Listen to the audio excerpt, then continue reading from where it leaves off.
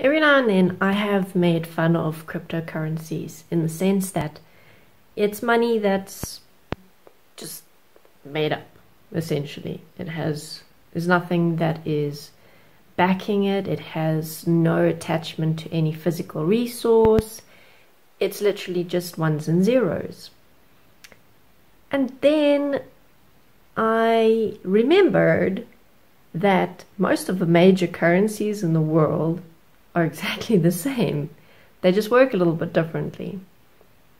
So I have some basic definitions here. I'm not going to go into any of the technical information or lingo on any of these currencies. If you want to investigate more, please do so. This is going to be more in terms of what does this say about who we are, rather than the technical workings of different types of currencies. So now most of the major currencies in the world are fiat currency, which is a legal tender which value is backed by government that issued it. So examples of fiat currencies are the US dollar and the euro. Those currencies exist simply because the government makes them and enforces their value, essentially. And that is not to be confused with money, which is the value of money is backed by physical goods like gold and silver and whatnot. Then cryptocurrency is digital currency using encryption techniques to regulate the generation of units of currency and verify the transfer of funds independently of a central bank. So,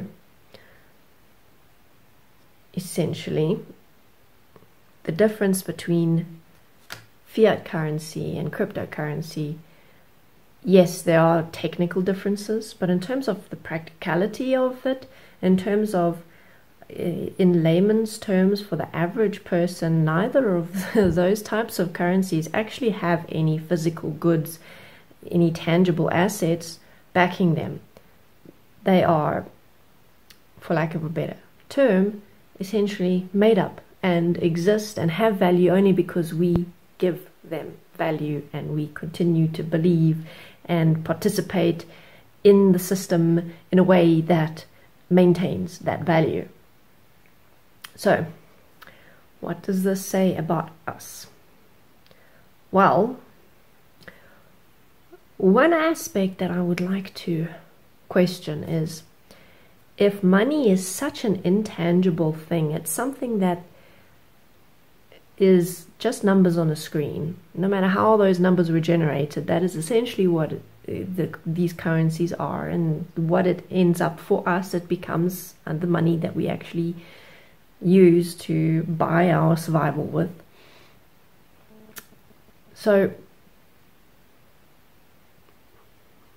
we live in a world where a very small percentage of people have really good lives. And I mean, like, really good lives. They can have whatever they want. They have servants looking after every need and every desire. They go wherever they like, for as long as they like, things like that. Very small percentage of people who live in that bracket. And then you get the wealthy, who are people who have a lot of money and can do a lot of things that they want to do, but some of the bigger things they might need to save up for, like buying an island. Maybe that's a little bit out of their reach, but everything else, you know, they can pretty much live the life they choose. Then we have the middle class, people who are getting by, have a relatively comfortable life. They have to get loans from most of the major investments or things that they want to do in their lives, like maybe going on holiday, stuff like that. And then you have the people who are just scraping by. They're making enough money to survive. They have food. Their kids can go to school, but that's it. There's no extra they are living on the breadline. And then you have people who are below that, who get, well, not enough. They have compromised healthcare because they can't afford it. They can't afford to eat healthily. They probably can't afford to eat enough to not be hungry all the time. Now, when you think about the fact that the money that we're using to buy our survival and our comfortable lives with is just made up numbers on a computer screen, why the hell can everyone not just have enough to be healthy and comfortable and to have what they need? It's kind of mind-boggling. The reality is that the only thing that's stopping that from happening is how we manage that money. Meaning not on personal level, but on a societal level, on global level. How we participate in the money system, the value that we put in money, and the beliefs that we hold around money. That only people who earn money, who work hard and get a job, they're the people who deserve to have money, and everyone else, well, sorry for them, but they need to try a little bit harder. Or, yes, the system is really awful and people shouldn't be living in poverty, but, you know, it's just the way things are. There's nothing I can do about it. So, well, you know, hopefully someone will change that for those people one day in the future. But it's not me. I'm just going to carry on with my life. Or, yeah, here's a popular one. I'm going to make sure that my family is taken care of, that I'm taken care of, that I have what I need, my family has what they need, that we can be happy, and fuck everyone else. Not in those words exactly, not like, oh, fuck you and fuck you and fuck you. It's more like, oh, sorry, oh, better luck next time. Oh, well, I wish I could help you. And when everyone is living with those kinds of mentalities, where it's a dog-eat-dog world, where we don't give each other that which we would like, meaning comfortable lives, where it's something that we accept and are okay with only a few people having, then that is how things are going to be. We are the ones who have to change how we see things. We are the ones who have to change how we talk about things. We are the ones who have to change where we are able to, how we practically function within our society. And I'm not saying that we should give all of our money away and go live on the street with beggars. That's not going to solve anything.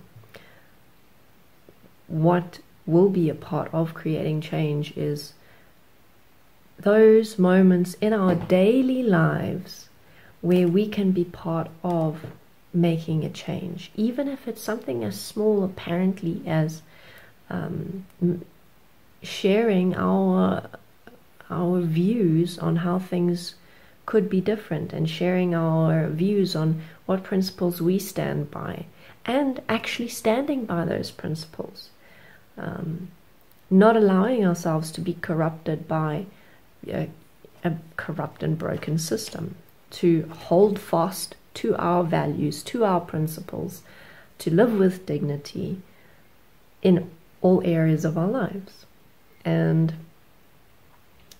as simple as that sounds, that is how each and every one of us can practically and tangibly make a difference in this world. And well, maybe one day all of these currencies can actually be put to a good use. Okay, that's it for today. Thank you for watching. If you have any questions or comments, please send a direct message or leave a comment if you have any topics you'd like me to discuss, things like that. And yeah, otherwise you can support me on Patreon. I hope you enjoyed the video, and I shall see you next time.